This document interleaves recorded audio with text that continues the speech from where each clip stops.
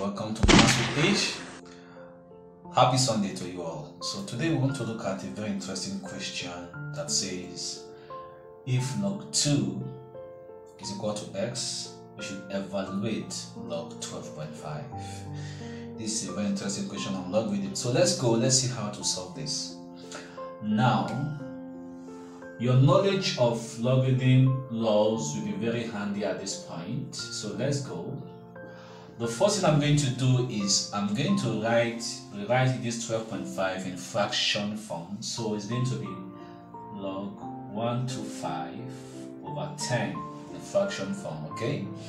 And then next I'm going to apply the law of logarithm here, okay? So the law of logarithm here, the division law says when you have division of logarithm, then that's going to be subtraction of the logarithm of the numerator and the denominator.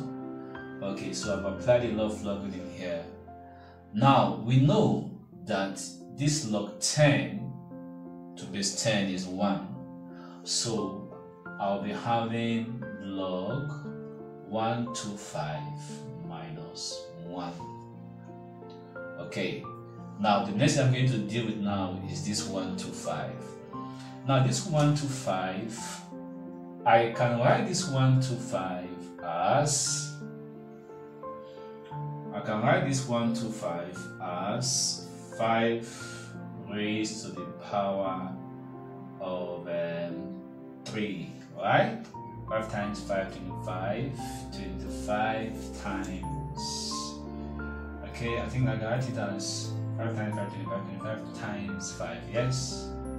So this is going to give me this. Can you see that?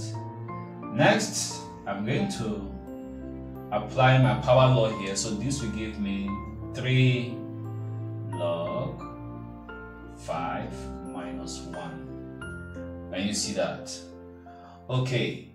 Now, but we want to express the solution to this in terms of x. So this 5, I can write this 5 as 10 over 2.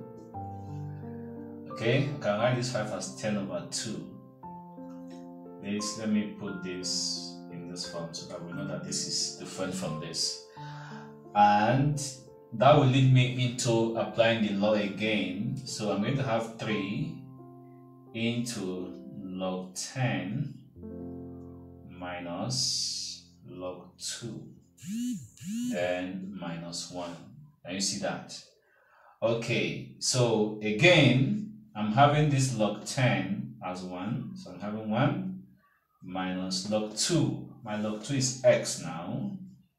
Then minus 1. Can you see that? So that from here, I can now have 3 times 1, 3. 3 times this minus 3x. Then minus 1. Can you see that? So from here, I know that 3 minus 1 is 2, then minus 3x. And so this is our solution to this problem. I hope you've gained value. Thanks for watching. Do have a good day. Bye.